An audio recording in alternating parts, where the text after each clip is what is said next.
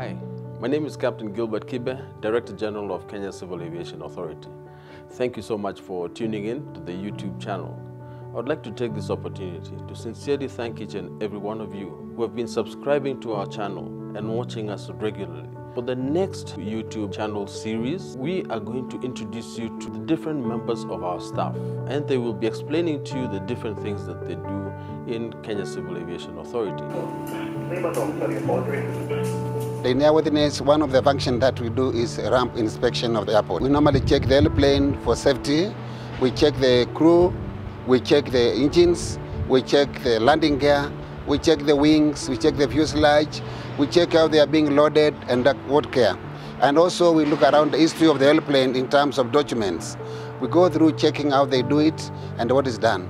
We check also the manpower and the people working on the airplane, whether they are qualified and how the equipment are being used.